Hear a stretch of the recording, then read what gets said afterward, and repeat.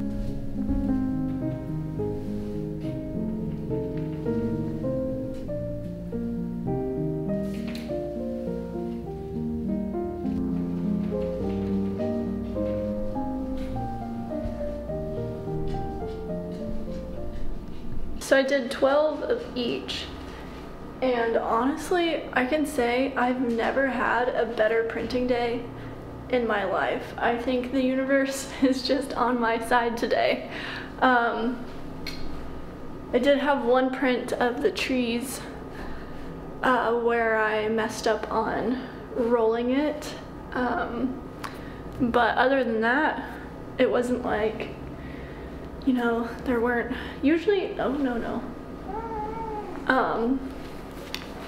Usually there's a like dust on the block, or like a hair, or like the pressure isn't right, even though it's the same lino and I just changed blocks.